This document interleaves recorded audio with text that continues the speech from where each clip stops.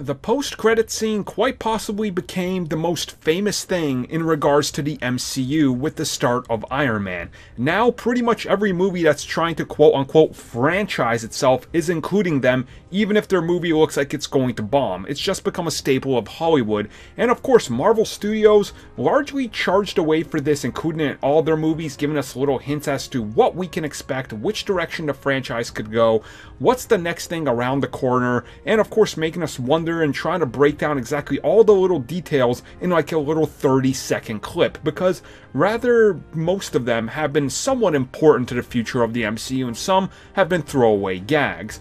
Well, the weird thing is, Anthony and Joe Russo, the directors of Avengers Infinity War and previously Civil War and The Winter Soldier, have found themselves at sort of a weird crossroads recently because they considered not even including post-credit scenes in Avengers Infinity War.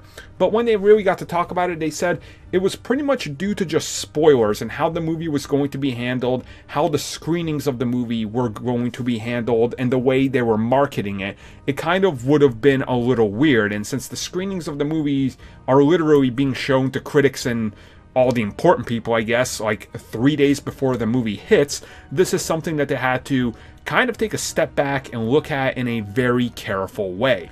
And I think this is something you have to really think about how they're approaching this movie, right? Because the ending of the movie, whatever it turns out being, whatever the post-credits scene is, it could be a major spoiler for Avengers 4 or what happens at the end of Infinity War.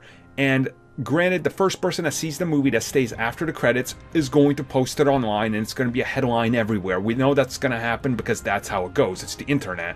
So it's going to be rather strange on how they handle that and what the post-credits scene is. Is it a throwaway gag? Is it something serious?